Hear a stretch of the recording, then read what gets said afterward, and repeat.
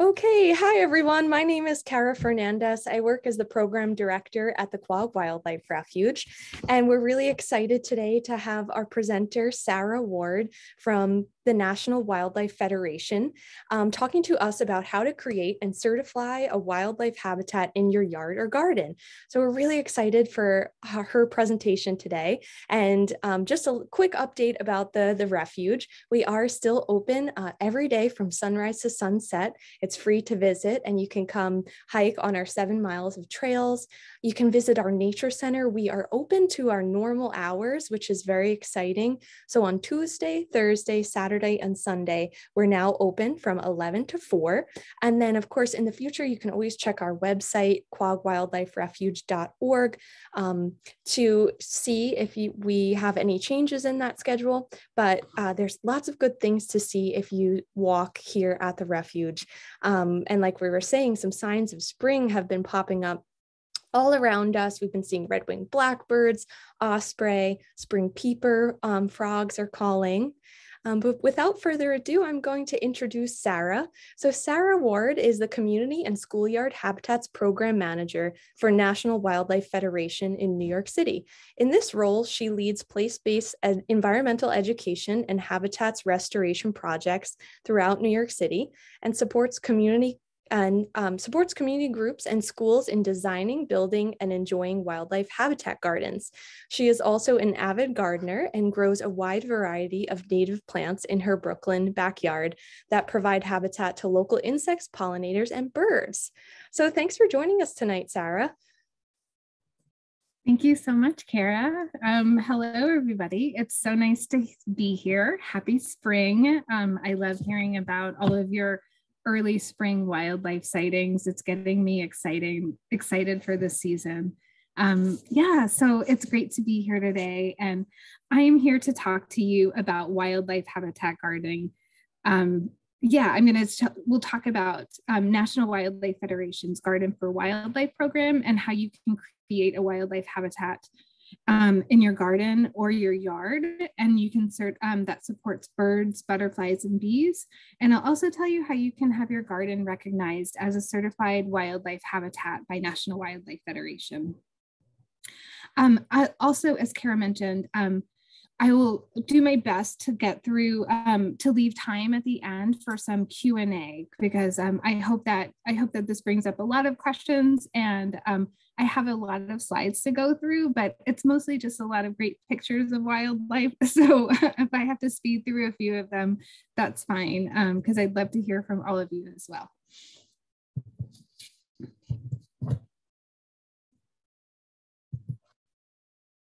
Before we talk about wildlife habitat gardening, I want to tell you a little bit about the National Wildlife Federation in case you don't know. NWF was founded in 1936, and it's one of the oldest and largest wildlife conservation organizations in the US. Our mission is to unite all Americans to ensure that wildlife thrives in a rapidly changing world. We do this work in a wide variety of ways. We have offices throughout the US and separate state affiliates in each state who band together with us to fight for wildlife. I'm part of the Northeast Regional Center, is our regional office, and we support all of the states in New England as well as New York and New Jersey. We also work in DC to ensure we have strong legislation to protect wildlife and its habitat. And we publish Ranger Rick magazine and have a long history of inspiring kids to get outside and develop a love for the natural world. We also work to protect the wildlife species that happily coexist with us in our cities, towns, and neighborhoods, and even our backyards. And that's what I'll be talking to you about today.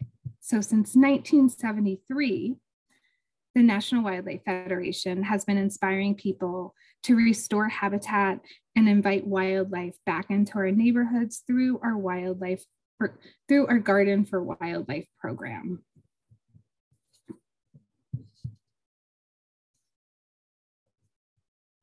And so really, the question I always ask is, how can our gardens help wildlife? So if you're a gardener, you may not be thinking about helping wildlife when you're installing your plants every spring. But really the reason why that gardens can support wildlife is because wildlife rely on native plants for survival. Without healthy, diverse plant communities, wildlife can't survive. And it's why we have a gardening program and encourage people to plant for wildlife.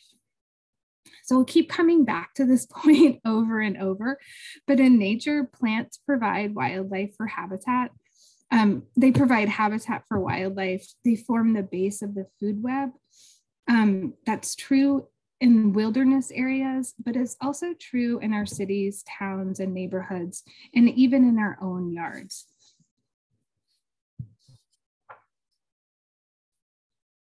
So if plants are the starting point or the bottom of the food web, insects would be the next level. Insects are very important for wildlife.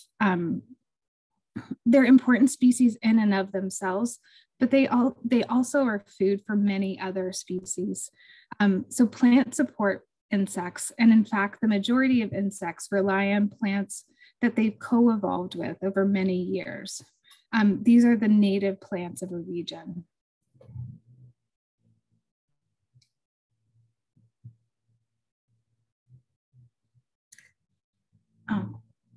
Most of you probably know a little bit about native plants by now. And I suspect because I think there's a lot of wildlife lovers here that you understand some of the relationships between native plants and wildlife.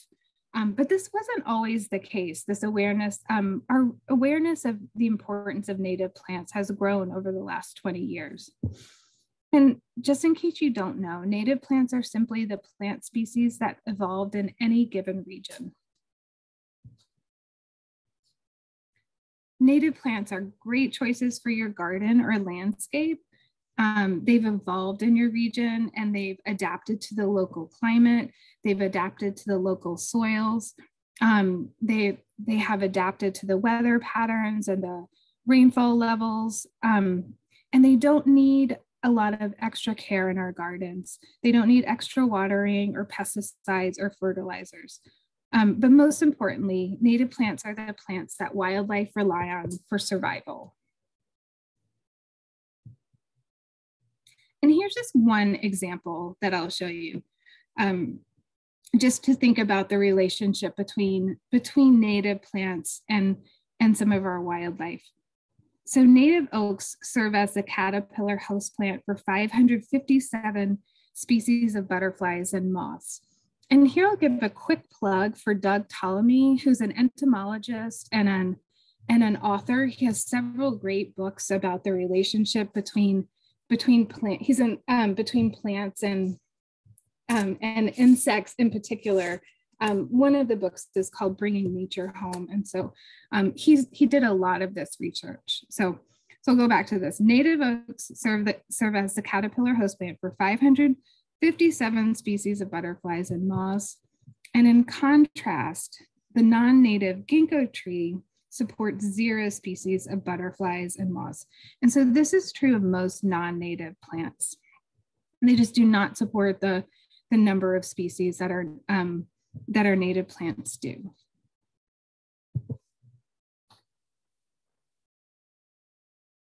And so this is what it boils down to, is that wildlife need plants to survive. Specifically, they need the plants that are native to their region, which are the plants that they have co-evolved with. And that's what our Garden for Wildlife program is all about. We encourage people to plant native plants that provide habitat for local wildlife. And the act of planting something for a purpose is the definition of gardening. When you plant vegetables, you're a vegetable gardener. And when you plant native plants to support wildlife, you're a wildlife habitat gardener. I want to talk a little bit about what we mean by wildlife in the context of the wildlife habitat garden. So songbirds, butterflies, and hummingbirds are the kinds of wildlife that will be attracted to a garden or a landscape planted with native. This is great. Everyone loves birds and butterflies. I certainly do. These are the wildlife that I welcome in my backyard here in the city.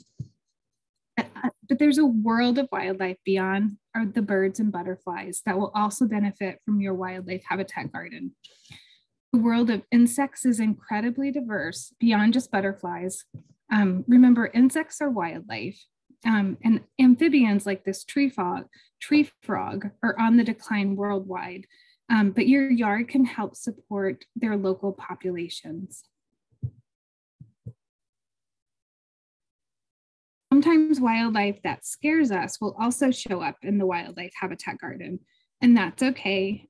Animals such as snakes are incredibly important wildlife species, and most of them are 100% harmless to people, like this garter snake. All snake species will help to keep rodents, insects, and even other snakes in check. And wasps, like the wasps that you see in the photo here on the right, they can sting, but they are also pollinators like their bee cousins. And unlike bees, wasps are also predatory, so they will patrol the garden and take care of actual pests in your garden. And these are the kinds of wildlife that we should also welcome into our garden. And sometimes wildlife can be a nuisance, as you may have experience with. You don't have to welcome every creature into your garden. You can focus on birds and butterflies and put up fencing or other repellents to deter wildlife such as deer. And just remember, in most cases of conflict with wildlife like raccoons, we can usually solve that with a few simple behavior changes on our part. So we can store pet food indoors, we can wait until morning to put the trash out, or we can use trash cans with tight-fitting lids to really discourage them from coming into our spaces to find food. And remember that a habitat garden isn't just for wildlife, it's for people too, it's for all of us. It can be a wonderful place to relax and to get a daily dose of nature that's right outside your door. It doesn't matter how young or old you are, we all benefit from getting outside and enjoying the natural world. Okay. So here we'll talk about the components of a wildlife habitat. So what does your garden need to have to be considered a wildlife habitat? And so all wildlife species need 4 things to survive. They need food, water, cover, and places to raise their young. I'll talk about each of these specifically. And when you provide these 4 things and commit to maintaining your garden in an environmentally friendly way, you can certify it as a National Wildlife Federation certified habitat through our Garden for Wildlife program. So I'll tell you a little bit more about that at the end. All right, we'll first talk about food for wildlife. The first thing you probably think about when someone says feeding the birds is putting out bird feeders. And there's nothing wrong with that. But remember that birds only use feeders as supplements to the natural foods that they find in a landscape. And even only a few species of birds will use a feeder. So feeders are a snack, they're not habitat. And the best way to feed the birds and other wildlife is by planting native plants.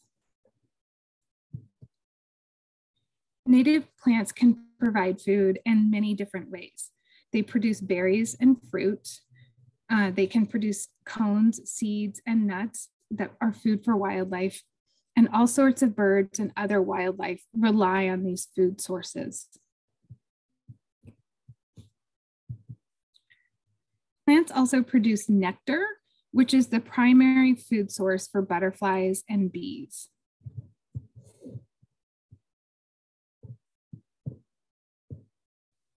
Hummingbirds and moths also rely on nectar from flowers as their primary food source. So here are like all of the wildlife are finding all of their food sources from plants. Plants can provide food in other ways too. So sap is a food source for sapsuckers, a kind of woodpecker. Pollen is an important food source for bees and other insects.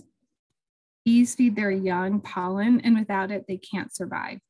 Some animals will eat the foliage of your plants, and that's okay.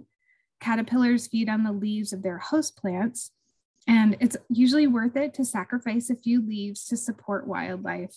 Our native plants have evolved to this type of feeding activity as well. And so they aren't going to die if something eats some of their leaves.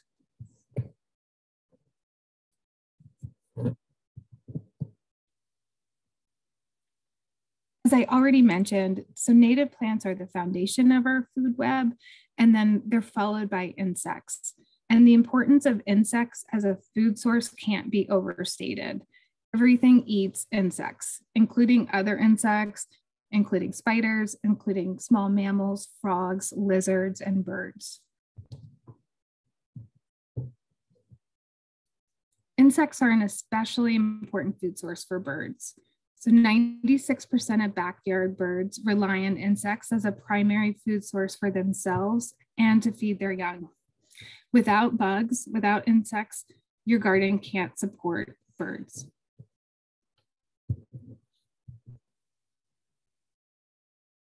I'll give you one example.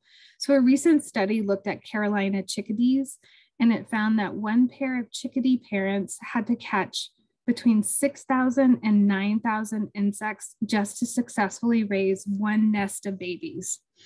And they only hunt for those insects within a radius of about 150 feet from the nest. So that's a ton of insects.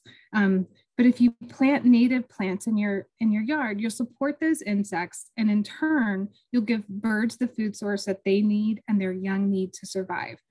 This is wildlife conservation on the scale of your yard.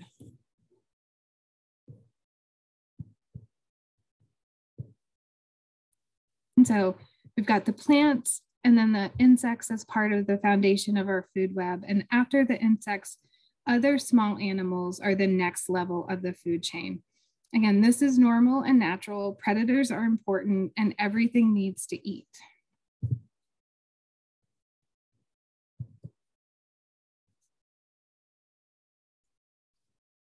And once you've planted native plants and established a food web, you can supplement with a few feeders. There are many kinds of feeders that you can install in your garden or yard. There's seed feeders and nectar feeders and suet feeders.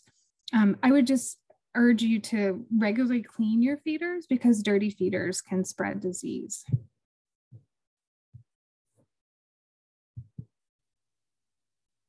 This is not what we're talking about when we say to provide food for wildlife. We're talking about providing natural food sources by planting native plants and creating a food web. Unlike birds, which don't become dependent on feeders, mammals will, and they'll start associating people with food if that's the case.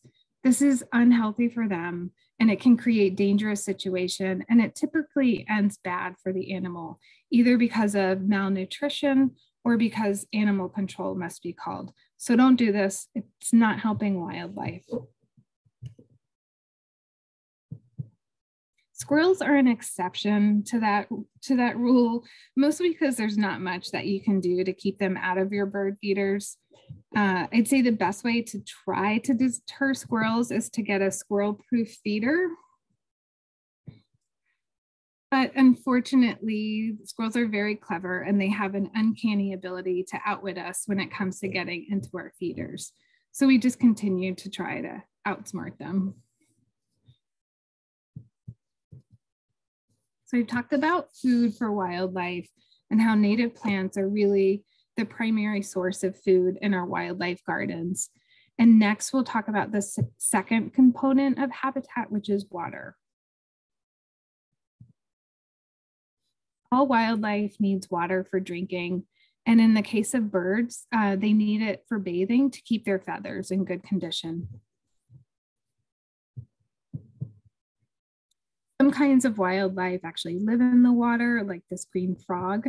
Water makes up their primary habitat. And some of you may be lucky to have a large pond on your property. This kind of water feature might attract ducks or other waterfowl, wading birds, or aquatic turtles. And it's a wonderful component. It makes a wonderful wildlife habitat for them. I'd just be sure to leave a a buffer of natural vegetation as habitat around the pond, and it will also help to absorb runoff. So you don't want to mow right down to the water's edge.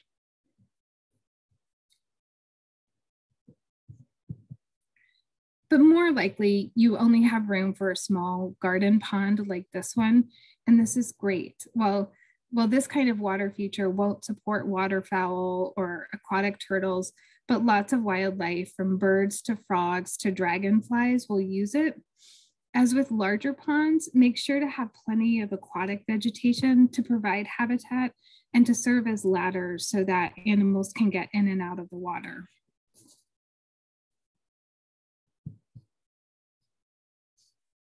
You don't have room for a pond, that's okay. And a simple bird bath will meet this habitat requirement. Any shallow dish will work. Water depth for a bird bath should be between 1 and 3 inches. You never know what kind of birds will visit your bird bath. These are barred owls. And I should also note that working at National Wildlife Federation, I'm very lucky to have so many wonderful photos that our members and supporters have contributed as part of our Garden for Wildlife photo contest. So these are not my photos, but they're wonderful photos from people all over the US who have donated them to us so that we can use them in presentations like this.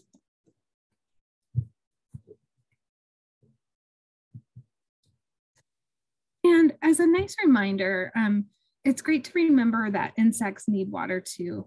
I love adding these in small gardens, especially in a pollinator garden. You can create a simple water source for insects by just taking a plant dish and adding some stones or pebbles or marbles and filling it with water. And these stones will serve as landing pads so that insects don't fall in and drown.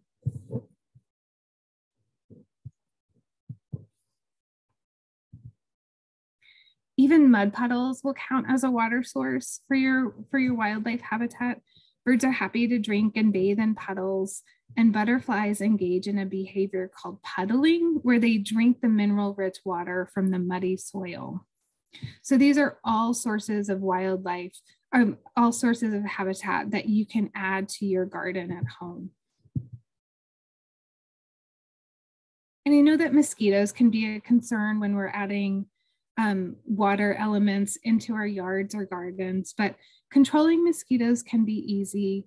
It's important to remember that mosquitoes take 5 to 7 days to go through their aquatic larval phase. So just dump out your bird baths every couple of days and refresh them with clean water. And when you do that, you'll also dump out any mosquito eggs or larvae too. For ponds, you can inoculate the water with a natural bacteria that targets mosquitoes, but it's harmless to other wildlife and people. You can usually find this sold as mosquito dunks, or sometimes they're called mosquito granules, and they can typically be purchased at your garden center or a local hardware store, or even online. Right, and again, another very cute photo, because you'll never know who'll show up at your bird bath.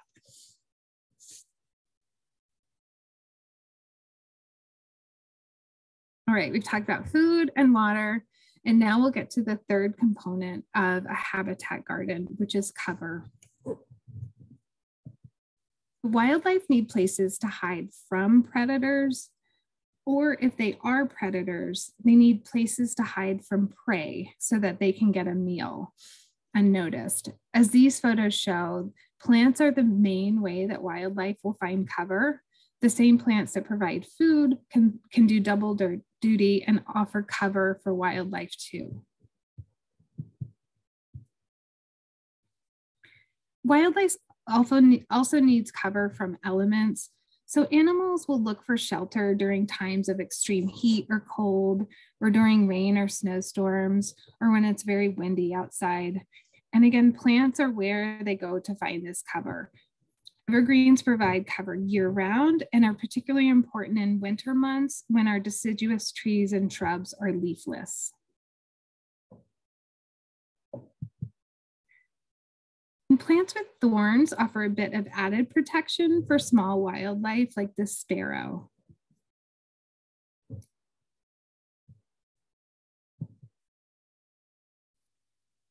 And in your garden, providing cover with plants is largely about how you plant your garden or yard. So if you plant densely like this photo, you'll provide plenty of cover. Planting densely doesn't mean that your yard needs to look messy or too wild. If you plant large patches of native species and practice good garden design, your habitat garden can be beautiful, just like this one.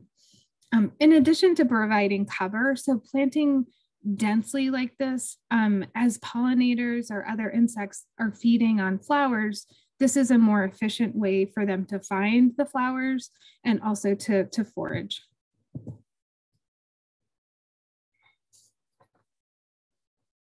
And cover is important because many species just won't ever visit an open yard that's mostly lawn, like this wood thrush.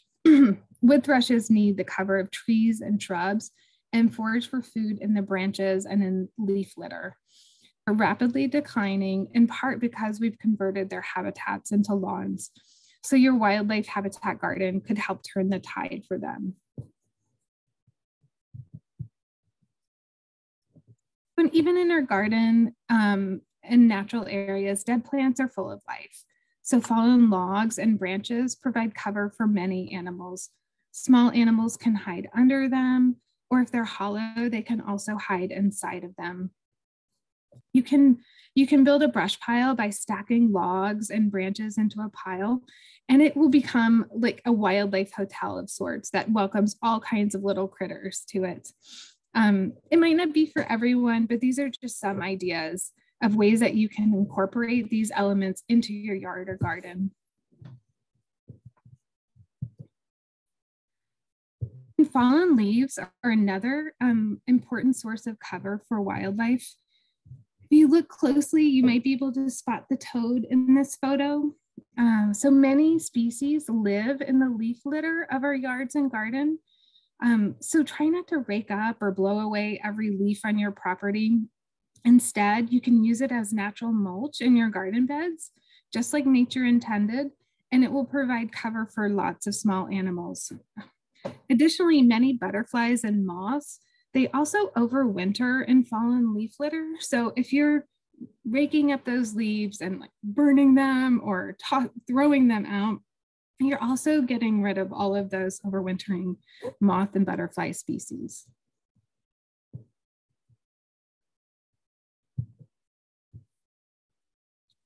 You can also put out a special bird houses called roosting boxes. Birds won't nest in these boxes. Instead, they use them as shelter on cold nights or during bad weather. The entry to the boxes is at the bottom, unlike a nesting box. And so this will help heat, because heat rises, and having the hole at the bottom helps trap the body heat of the birds inside and keeps them warm.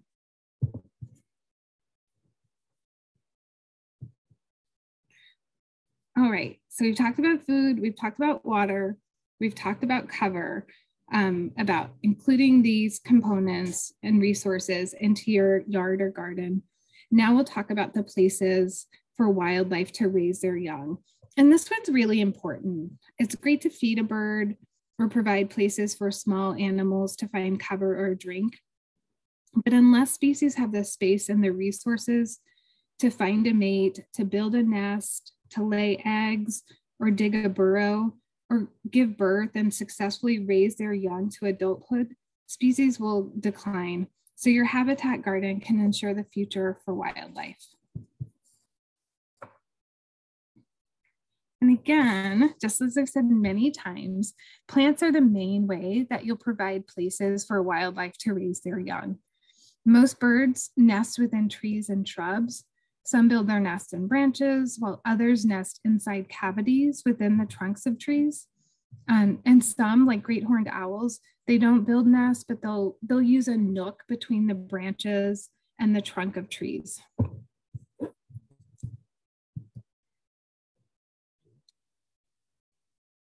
Plants can provide natural hiding places where mothers leave their young.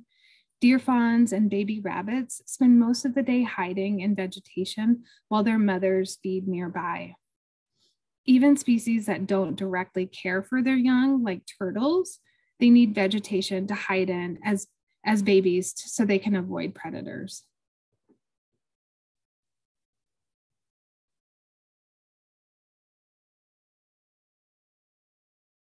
And some cavity nesting birds will use a nesting box, which mimic the natural tree cavities they normally nest in. Wrens, chickadees, bluebirds, swallows, woodpeckers, and even some species of warblers, ducks, and owls, like the screech owl here on the right, will use a nesting box.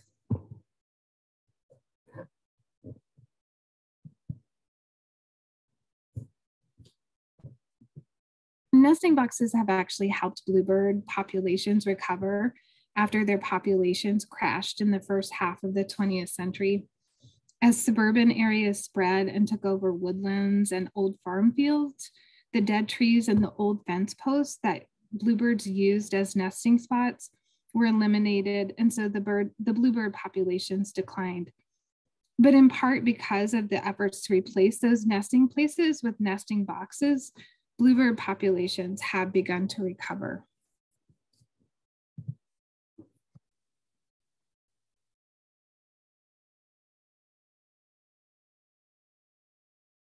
It's not just birds that need nesting places. Bees also need places to nest. There are over 4,000 species of native bees in North America. This doesn't include the non-native honeybee, which is really a domestic species that was brought here for pollination services and to produce honey. Unlike honeybees, most of our native bees, they don't form hives. They're solitary nesters, and so they require nesting tunnels in the ground, like this ground nesting bee here in the photo, or they nest in tunnels in decayed wood or inside plant stems. So if you leave some bare ground in your garden for ground nesting bees and rotting logs for plant nesting bees, they'll find some places to create their nests.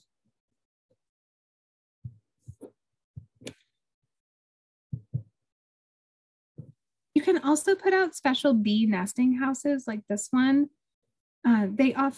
This one offers individual tubes for female bees to lay their eggs. So each female bee will fill a tunnel with a series of chambers, and in each chamber, she lays an egg provisioned with a ball of nectar and pollen that the bee larva will feed on. The larva will pupate within the tunnel and overwinter there, and it will emerge as an adult the following year to repeat the process. Similar to bird feeders, it's important to clean these out and to refresh some of the tubes each season, because they can also harbor diseases and spread within the little bee house. This is always a fun one to include in your garden or your yard. And just remember that many native bees need mud to build chamber walls in their nesting tunnels. And birds also, like robins and phoebes, will use mud to build their nests. So a bowl of mud can be a really important resource that allows wildlife to raise their young.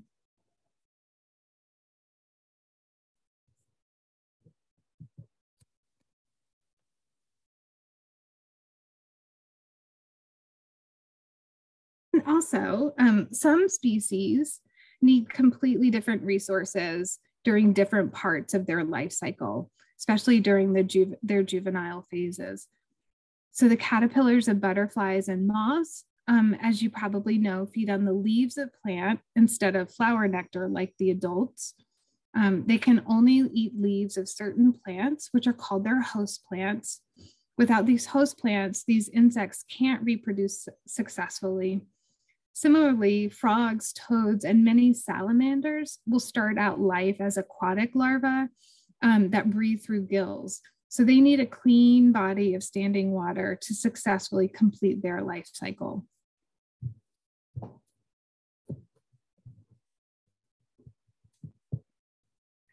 And just for a minute, I want to focus on one particular butterfly species, the monarch butterfly. As many of you may know, Monarch caterpillars, they only feed on milkweed plants, and it's the species' only caterpillar host plants. So without it, they cannot reproduce if they don't have the milkweed plants to feed on. Monarchs are large, they're beautiful, they're easily recognizable butterflies. If most people think of a butterfly, the monarch butterfly is probably the first one that comes to mind. But unlike most insects, monarch butterflies are migratory. The population east of the Rockies, they all migrate to a few spots in Mexico for the winter. In spring, they'll repopulate the continent over the course of 4 or 5 generations, relying on milkweed to lay their eggs. West of the Rockies, the population migrates to coastal California. And unfortunately, both populations have plummeted, largely due to loss of habitat, and in particular, due to loss of the caterpillar host plant milkweed. But the good news is that we can plant milkweed in our gardens. We can also plant nectar plants for the adult butterflies as well. And there are several dozen species of milkweed native to the US, and many of them are just absolutely gorgeous garden plants. These are just a few of the ones that are generally easy to find in our region here. So on the top left, we have butterfly milkweed, Asclepias tuberosa, and below that is the common milkweed. And the photo on the right shows swamp milkweed. And there's a few other species that are native to our region, but in general, these are the ones that are easy to find and that do quite well in our gardens. The common milkweed can be a little bit aggressive in small garden spaces, but there's different ways you can contain it. And then there's also, but if you have a large space where it can really stretch out, it would probably be happy there as well. And so by planting milkweed, we can provide places for monarchs to raise their young, and we can help do our part to help their populations recover. Okay, so that covers the 4 components of habitat. We've got food, water, cover, and places for wildlife to raise their young. And once you provide those in your yard or garden, it's also to maintain it in an environmentally friendly way. So this means don't use pesticides, don't spray toxic chemicals or use fertilizers in your garden. Pesticides will also kill the plants and insects that birds rely on for food. So practice organic gardening techniques. And when you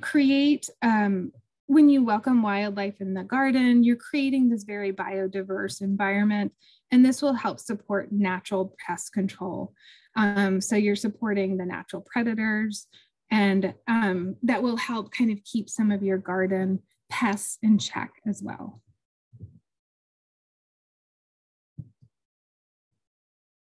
You can practice water conservation strategies. So this might mean reducing the amount of lawn that you have.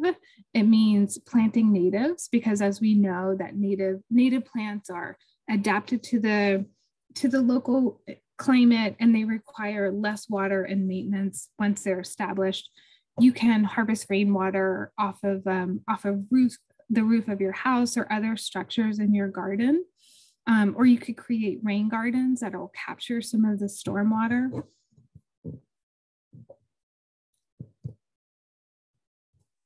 And so really this is the standard landscape for a lot of America, and it supports nothing. It's essentially a dead zone. And so this is what wildlife is up against. So it's up to us to make the choice to plant with a purpose and create wildlife habitat gardens and landscapes that actually fit into the local ecosystem and support wildlife. You don't have to rip out your entire yard or let your property grow completely wild. Small change is still important, and it really does make a difference for our local wildlife populations. So we could go from something that looks like this to something that looks like this. This is beautiful, it's natural, it's not overly wild or too messy. There's still some lawn for the kids to play on or for other activities, but this yard supports dozens of species of birds, of butterflies, and other wildlife. So if each of us added one new garden bed filled with native plants each year, the impact on wildlife would be huge. We can start small and go from there. Planting a wildlife habitat garden is the perfect way to think globally and act locally. And you can create a wildlife habitat garden anywhere. It does not have to be a yard or at your house. You can create one in containers. You can create wildlife habitat on city rooftops and small spaces like a balcony. At your local school, you can build a schoolyard habitat, libraries, places of worship. If you can plant something, then you can provide habitat for wildlife. And so, anyway, and once you've added all of these components to your yard or garden, you can certify it as an official National Wildlife Federation habitat. So when you do this, when you certify, you become a National Wildlife Federation member. You'll also get a free 1-year subscription to National Wildlife Magazine. You'll get a lifetime subscription to Garden for Wildlife e-newsletter, a certificate, and you'll also get a 10% discount on the National Wildlife Catalog. And that offers a lot of great feeders and bird baths and nesting boxes that you can add to enhance your habitat. You can also purchase signs so that you can help spread the word about wildlife gardening. There's a $20 application fee, and the sign fees will go to support our conservation programs at National Wildlife Federation. And so this is where, these are some of the signs that you can add as well as the certificate. And this is where you can go to certify your garden. It will walk you through a checklist so that you can check off what types of food, what types of cover, what types of water that you're providing in your yard or garden. And then once you complete that and submit it, you can make it official. And I know we didn't really, didn't have a lot of time to go into like specifics about different types of plants, different species of plants that you can install in your garden. But this is another tool that we have on our website that's a great resource that can help you. So this is called the Native Plant Finder, and we developed it in collaboration with Doug Ptolemy, who I mentioned earlier. And you can plug in your zip code, and it will send you back a list of the native plants that provide the most value to wildlife in your specific zip code. So you can find native plants, and a reverse search you can find butterflies, and you can save all of the plants that show up on your list. It will walk you through trees, shrubs, as well as flowering perennials and grasses. And also new to us in the last couple of years through our Garden for Wildlife program is that we've started selling native plants. And so these are plants that are adapted to our region. They're grown by nurseries who don't use any chemicals or pesticides, and they're grown in regional nurseries. And so they're really, I know here in New York City, it can often be difficult to find native plants, especially for home gardens, larger scale plants. It's restoration projects. It's a little bit easier to find. And so just a small scale garden, this is a great way to get plants delivered right to your door.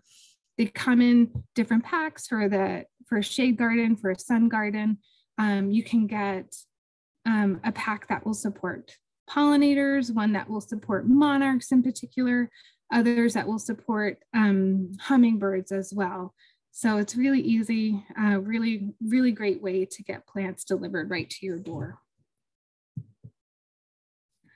So I know that was a lot of slides to get through, so thank you.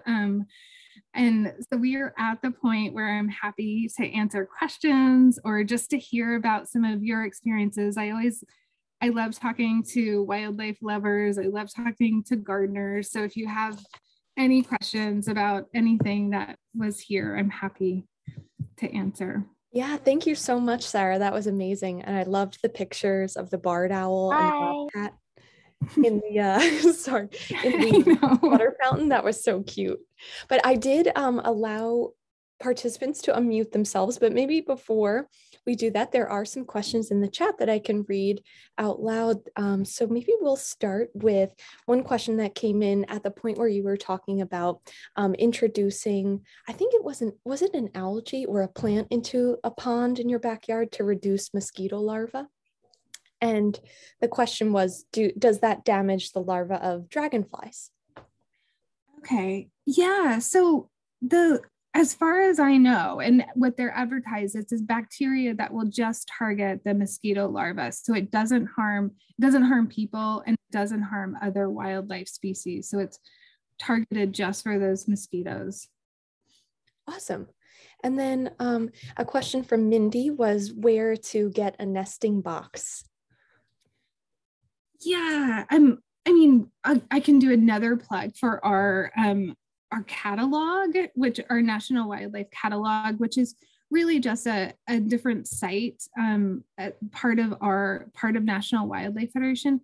And so they do sell some nesting boxes and some other bird feeders and roosting boxes and things like that there.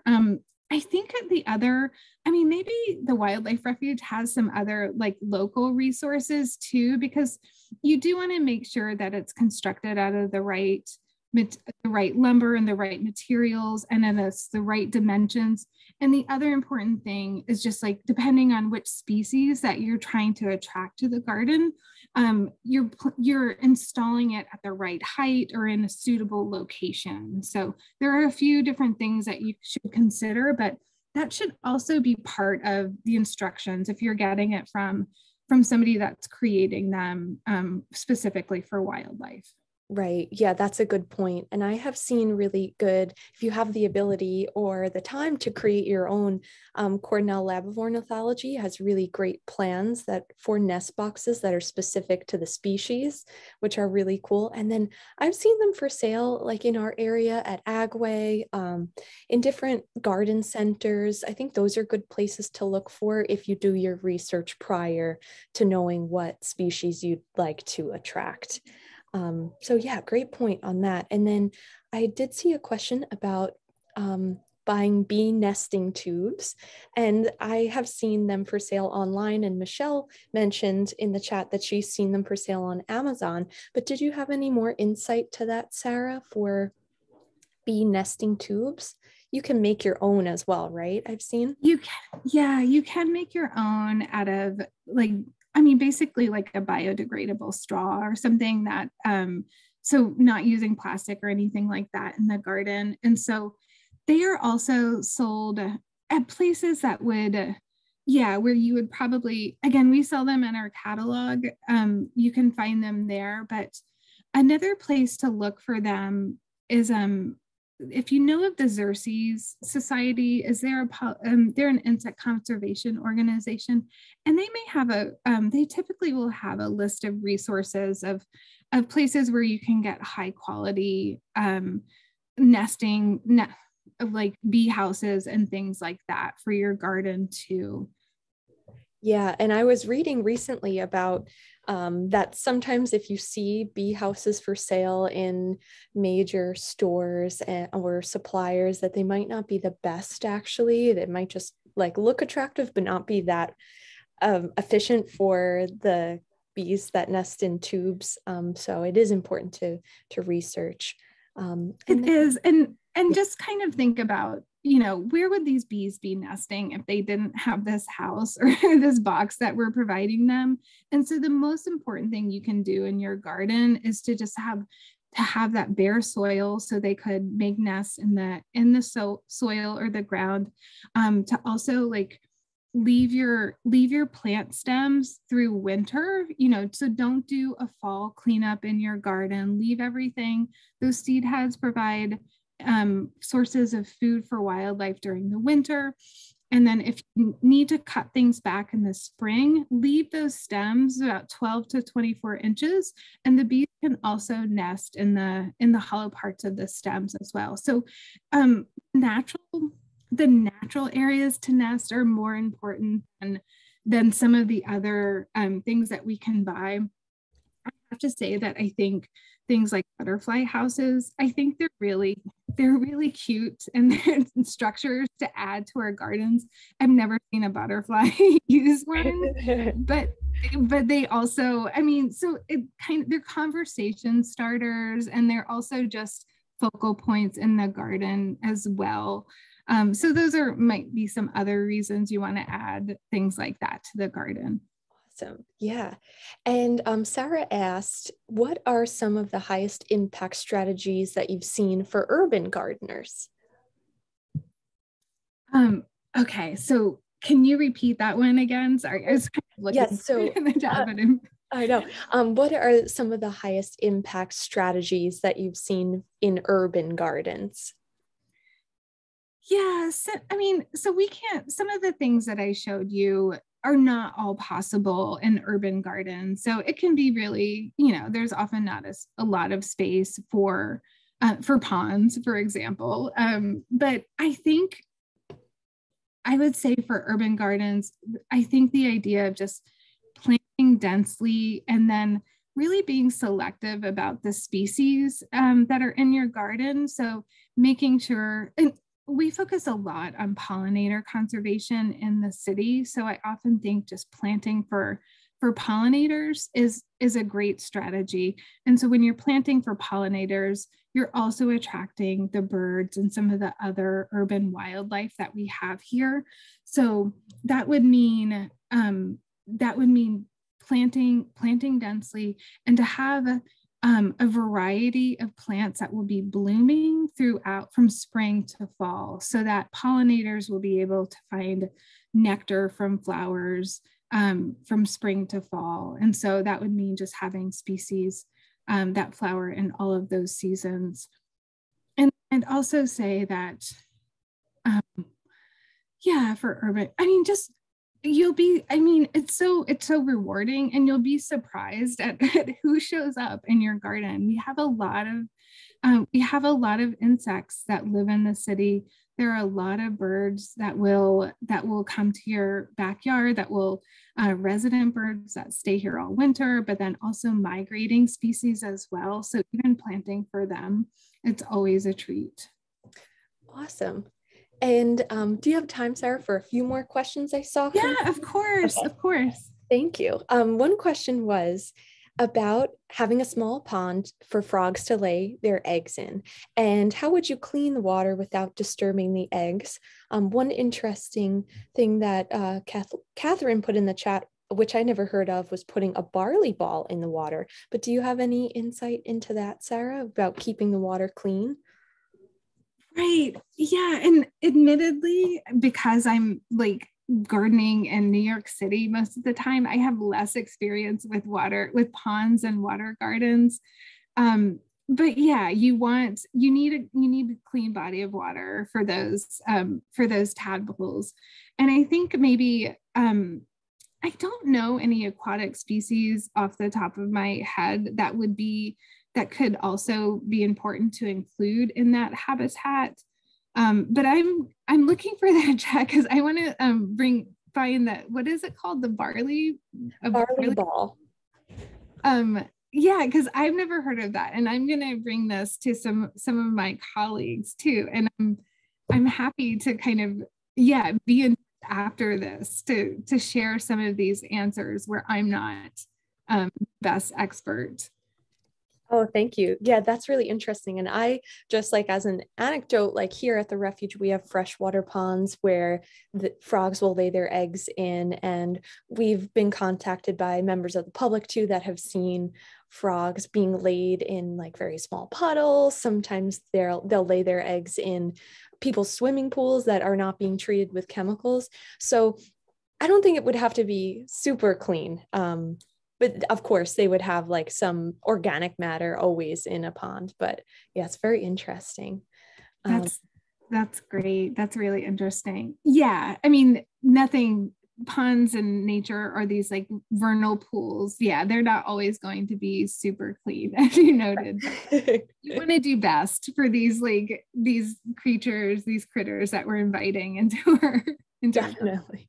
Yeah, absolutely. And it's so interesting, to think about how our backyards can connect habitats where it was taken away from wildlife, and how, even if you don't live close to a wildlife refuge, or if your backyard isn't forested, how you can really make it a place where wildlife can thrive. So thank you so much for sharing with us today, Yeah. Sarah. And that's a great point to think of, just in terms of like connected habitats or corridors for wildlife. So if you're doing your part by creating a wildlife garden in your yard or on your property, what can you do? Like, how can we connect all of these habitats together? And so it really can be a little bit contagious. So, if you help spread the word about like why you're planting certain species, or what types of animals you're trying to attract, it can also encourage other people to do the same. Definitely. Awesome. Well, I don't see any more questions in the chat, but if anyone has one that they'd like to ask over audio, feel free to unmute yourself. Yeah, and I see all the Sarah great comments about the butterfly bush. Yeah, sadly it's not native, and it it has started to escape our garden, so it's becoming invasive in many regions. Sarah, I just wanted to add one thing to the bee houses. I had a bee house, and it was those tubes, and they were bamboo, and I never saw a bee in there. And then I read up about it. Only certain bees will use that type of a house. Yeah, it's true. So yeah, there's so many different bees, and they all have kind of different nests that they like to build. So mason bees and will nest in tubes like that, and other solitary nesting bees, but bumblebees wouldn't make nests and things like that. So I just figured I'd mention it before people bought them, because it kind of it'll be futile because you won't see anything in them. yeah. Yeah, I have seen some in them, but yeah, I tend to, like I said before, just try to focus on those natural habitat areas, whether it's soil or dead wood, where they can make their nest too. But yeah, thanks for sharing.